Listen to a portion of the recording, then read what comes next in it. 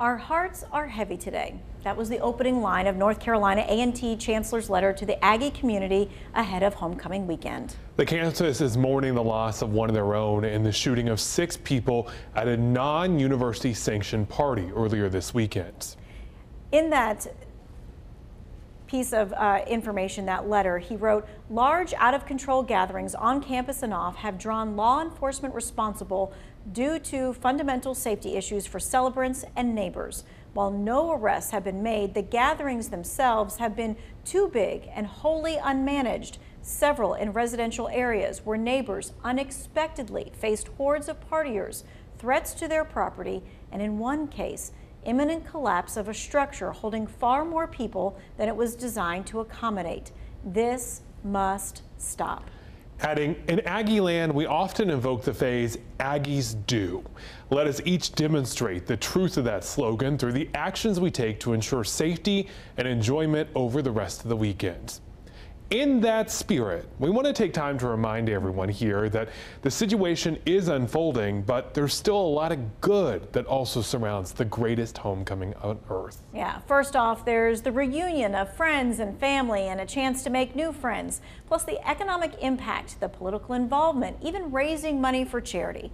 It's been 3 decades since Teresa Davis walked the campus of North Carolina A&T as a student. She now sits as the university's Associate Vice Chancellor of Alumni Relations. That Aggie pride, there's a lot behind it. Proud to witness the magical moments homecoming has brought over the years. It's about fellowship.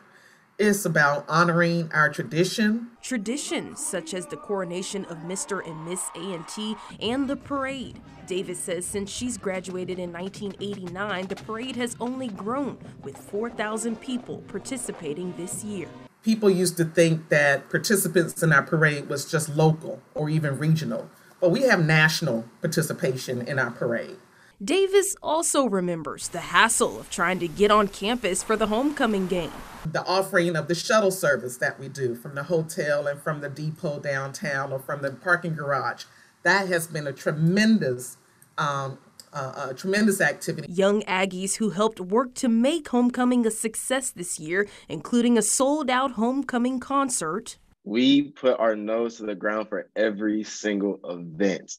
The whole week, from the Coliseum events to the week-long events on campus. Honor the wisdom they've received from Aggies who came before them. I think it's important for us young people to ask questions, for them to dive deeper into how they moved around campus, how was their homecoming. While the A&T of 22 is not the A&T of 89 when Davis graduated, once an Aggie. Can I get an Aggie pride?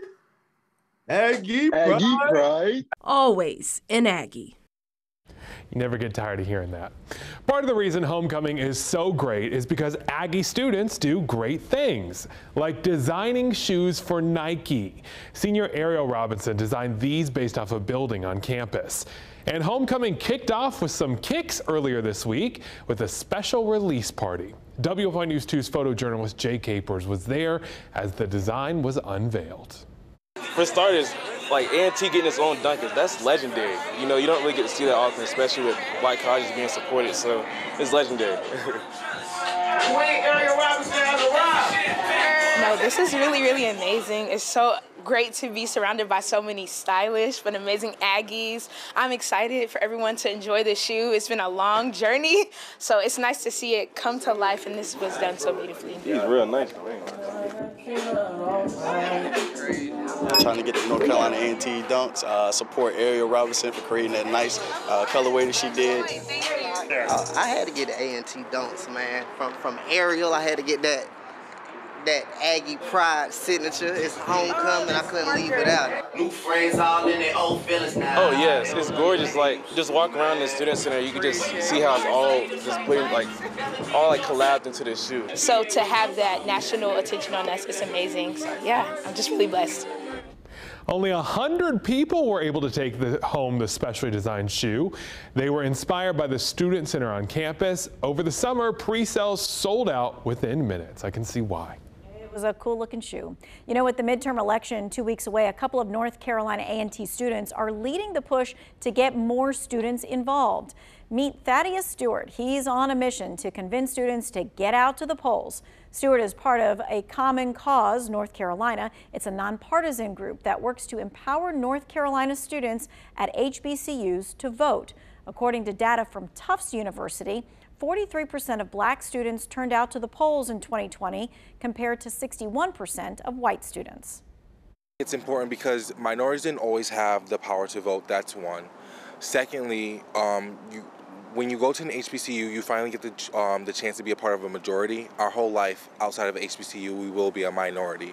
So it's so important that we get this experience. Voting for us is a great way for us to not feel underrepresented as minorities at an HBCU.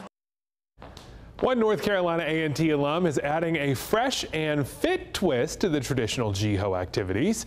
We all know this week is about having a good time, enjoying the university's events, and oh, the food is so good.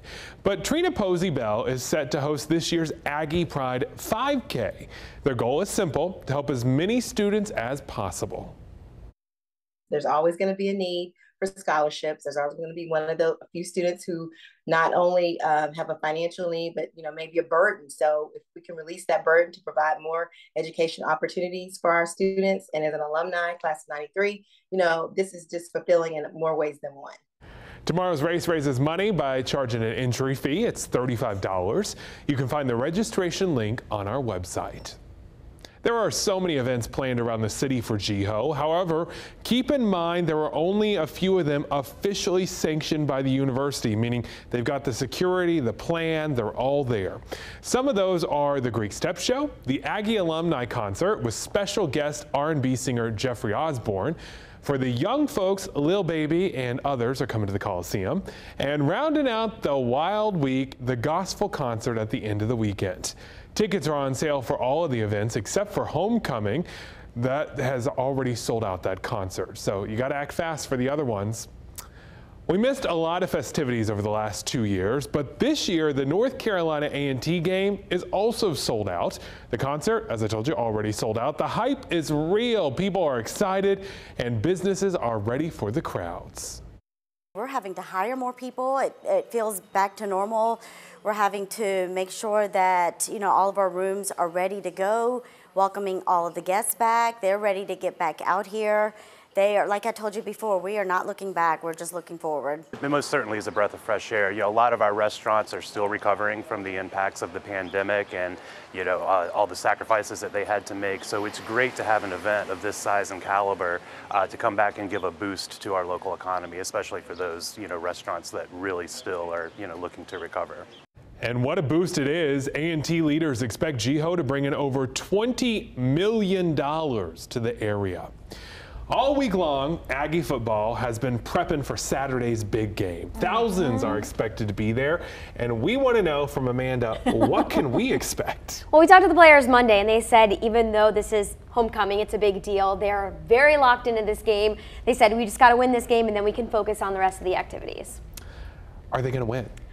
Okay, so the Aggies, they started off the season. They started off the season 0-3, but they've won 4 in a row. So they're looking good right now. They're going against Campbell. Yeah. Okay. We want an Aggie win for sure. Yes, especially for homecoming. That's right. We will definitely have complete coverage all weekend long as homecoming is going on, and you can always find that on WFMYnews2.com.